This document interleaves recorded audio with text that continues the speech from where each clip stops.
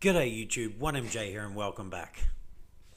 Alright, Thursday morning here in Australia, market up ever so slightly, so we're at 2.14 trillion on my last video. Now we're at 2.43 trillion, so again a very tiny move. Overall 1.4% up, not a whole lot. Again, a bit of sort of ranging, but yeah, my suspicion is that we're going lower, and I'll get into that shortly. It doesn't mean I'm panic selling anything because I think we can go substantially lower from here, but I think it will be a gradual sell-off and then one big kind of sort of semi-flash crash going downwards and brings us back up. I'll show you what I mean soon. Again, I'm not panic selling anything at the moment. I will continue to buy.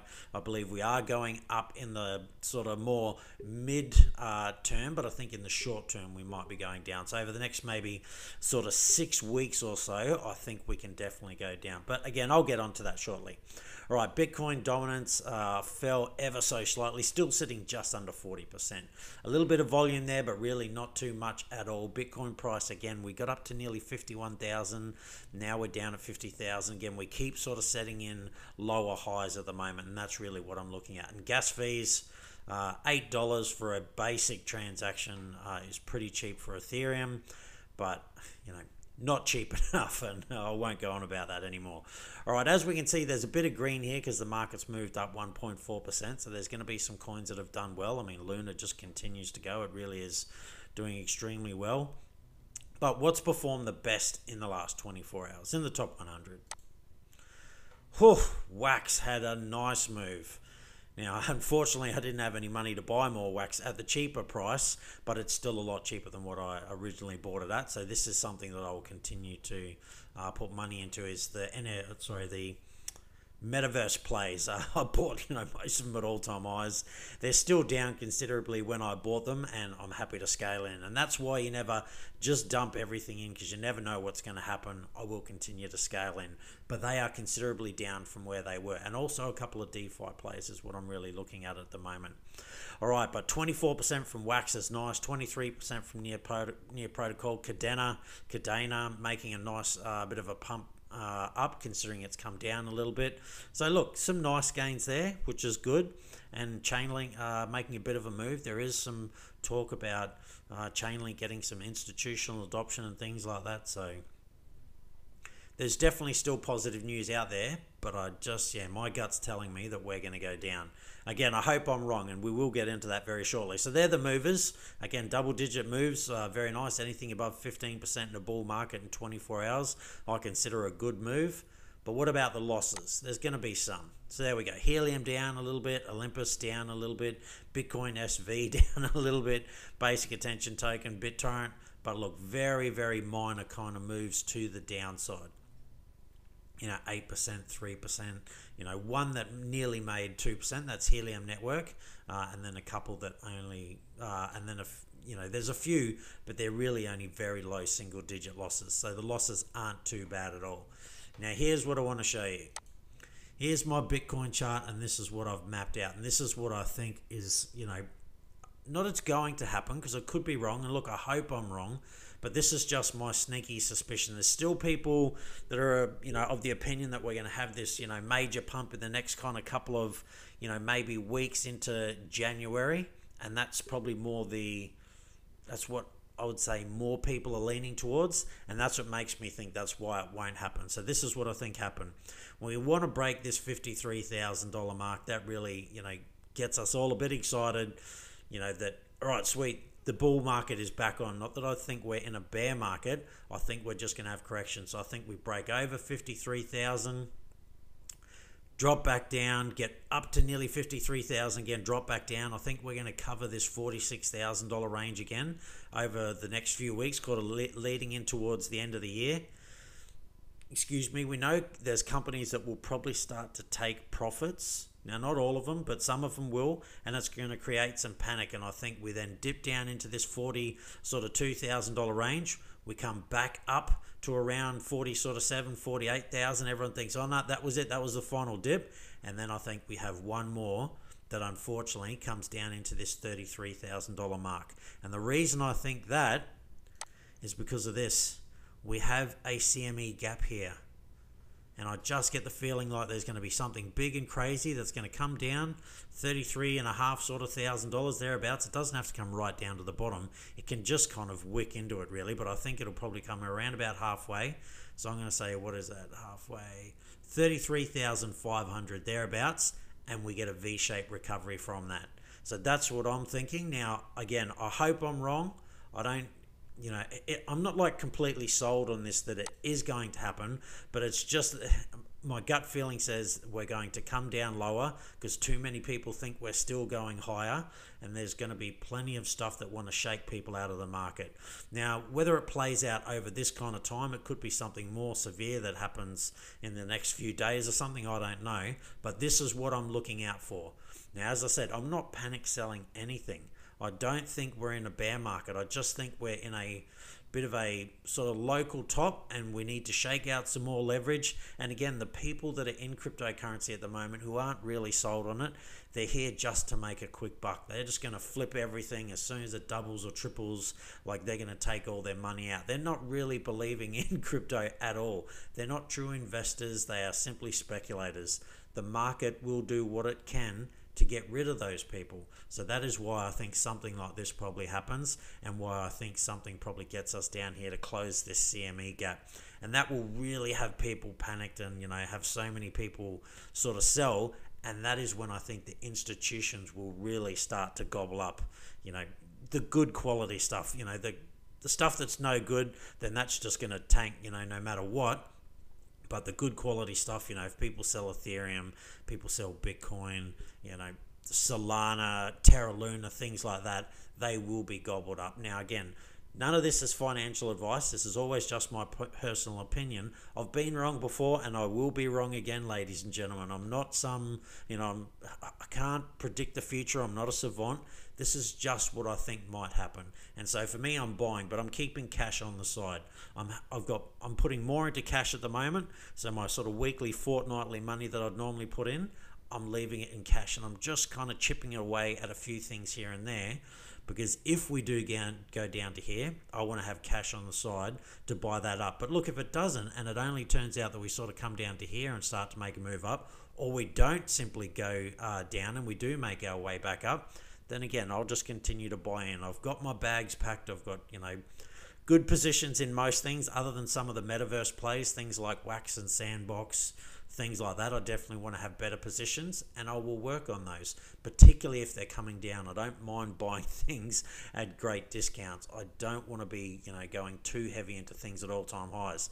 Now, again, the metaverse stuff, like I said, I didn't have a choice. I'd kind of missed it, so I had to start a position somewhere. Just so happens I started a position at the all-time highs, but they have come down quite significantly, so they're the things that I'm going to be focusing on, but also some DeFi plays.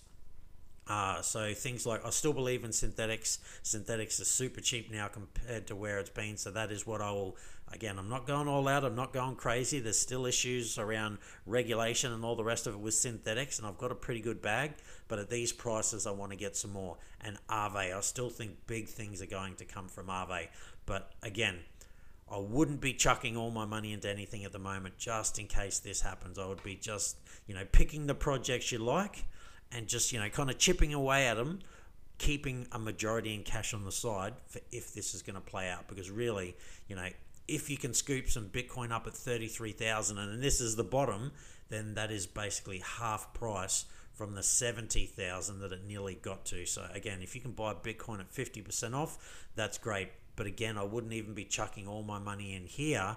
I would still just be scaling in case we are in a bear market and this continues to go down, because no one knows exactly what's going to happen.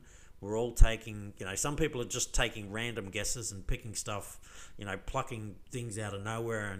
And I guess, in some ways you could say I'm doing that because I don't have any kind of, there's no statistical proof or something that says this is going to happen. It's just my gut feeling based on things I'm seeing. So I don't want to say I'm just plucking stuff randomly out of nowhere. But like I said, I'm not 100% sold that this happens, but I just have a sneaky suspicion something like this might happen. So don't go chucking all your money in. Be careful. That's basically what I'm trying to say. Now, here's reasons why I'm not completely sold that this is going to happen. This may be completely out of the question, and we're getting ready to pump really sky high. So, $91,477 worth of Ethereum, nearly $400 million, were transferred from exchanges to Three Arrows Capital Wallet in 2 days. So the dip was being bought, and it feels like, that kind of $3,900, $4,000 level is a good buy. But again, these big companies, they haven't thrown all their money in. They got plenty of money sitting on the side, and they will buy on the way down unless they think things have really turned. And don't get me wrong, they're going to take some profits with that, which they've already got. But it was not that long ago, Suzu, he came out and said he really was disenfranchised with Ethereum, and look, he still is a little bit, because look what he says here. Look, I couldn't let you guys, excuse the language, jerk off watching the burn without me. Ethereum L1 still unusable for newcomers. Show it to your grandma if you don't believe me. And it's true. Newcomers will not want to touch Ethereum. It's just too expensive. Or they'll buy it at first, but then when they pay the gas fees, and if they even understand it, and all of a sudden they've lost, maybe half their Ethereum if they only bought, like 50, 20 bucks worth or something, they'll be out. Now, I'll bid hard on any panic dump like this weekend, obviously. 100k ETH is dust. And he says there's more incoming. So, he bought nearly $100,000 worth of ETH, and he doesn't think that is really a whole lot of money. And look, for him and his company, it's probably not. But this is what makes me think, well, maybe we're not going to see much more downside. Maybe this really was the bottom and things are getting ready to pump up. But even if they do come down, again, he already said that they'll continue to buy panic dumps and things like that. And something like this would be a panic dump, and I wouldn't be surprised if they don't have their buy orders already set for if something like this happens. So that's what you got to remember. You got to learn to understand charts, and you can't learn them perfectly and know exactly what's going to happen. But these are buy zones at the moment, and you can just sell because there's a lot of confluence here. So these are places you could set buy orders. So rightio, if Bitcoin falls down to, again, you can have it right at the top, so $47,850, have a buy order in somewhere in between here. And then after that, where have we got some kind of confluence, support and resistance?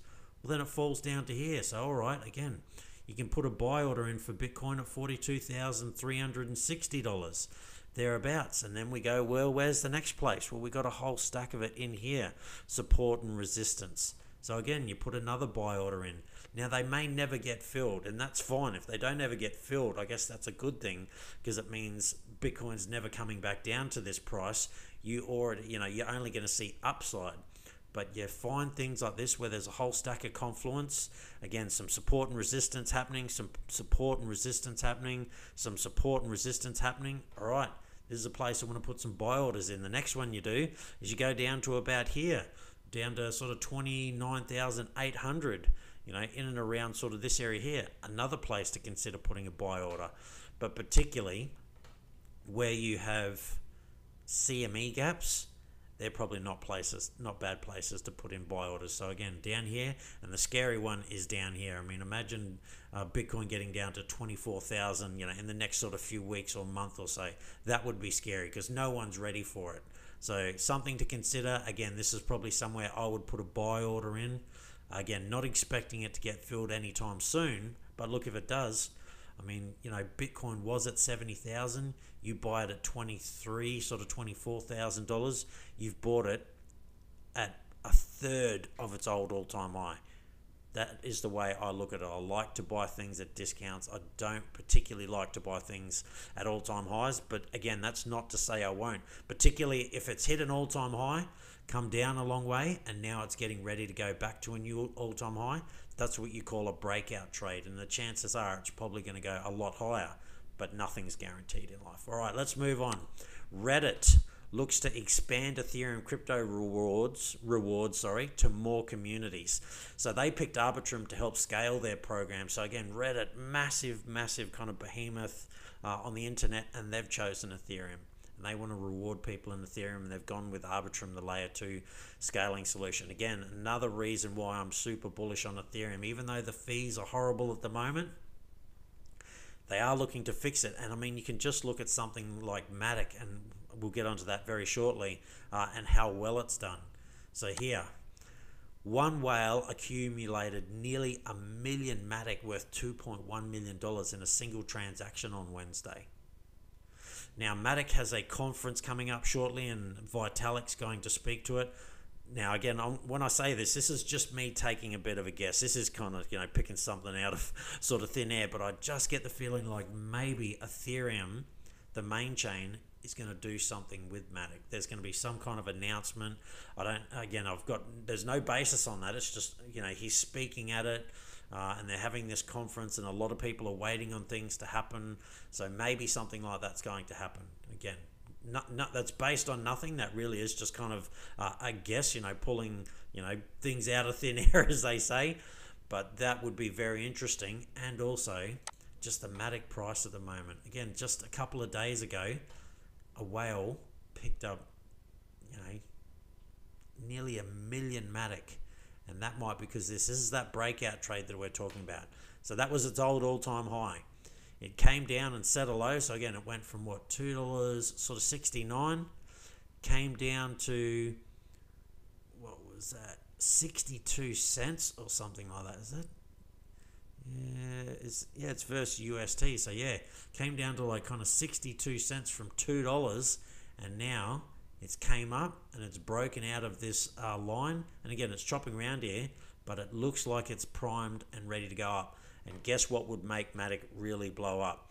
If all of a sudden Vitalik came out and said Ethereum is doing something, the main chain of Ethereum is doing something with Matic for layer 2 solutions and things like that. It's already looking like a breakout. Now, these don't always play out. It is completely possible that Ethereum, Matic does something like this.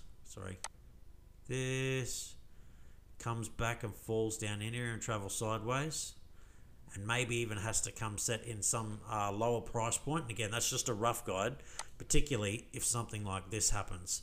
But if this doesn't happen and the market starts to move up, then there's a good chance that we're going to see something more like that from Matic, because it's already starting to break out. All right, last but not least, central banks of France and Switzerland announced successful trial of digital euro. So again, we all know these digital coins are coming, and this is proof they've already trialed it. Now, they did come out and said, though, although the project was a success, central banks warned that significant rule books, contingency procedures, and monitoring capabilities were needed to ensure the success of a CBDC. I don't think they're sort of coming in the next few weeks, next year maybe, but I would definitely think more sort of late 22, early 23 is most likely where you're going to see a lot of these central bank sort of digital currencies and things like that rolled out. There's still a lot more work to be done. Now, I could be wrong. We got things like USDC. America could come out and say that is the new central bank currency. They could simply take it over, considering it's been around for a while. It already operates and works. But we'll have to wait and see. And I mean, this isn't big news that CBDCs are coming, but it just does go to show you that, they're probably closer than what most people sort of think. All right, look, that's it from me. So again, I hate to be the bearer of bad news, and I don't, want people to think that, all right, he's saying this is going to happen. No, I don't know if it's going to happen. I don't want you to think that. I'm just saying I wouldn't be surprised if something plays out like this. Hence why I'm not throwing, the cash that I have at everything right now, just in case it does go lower. Number one, you always want to have cash on the sideline.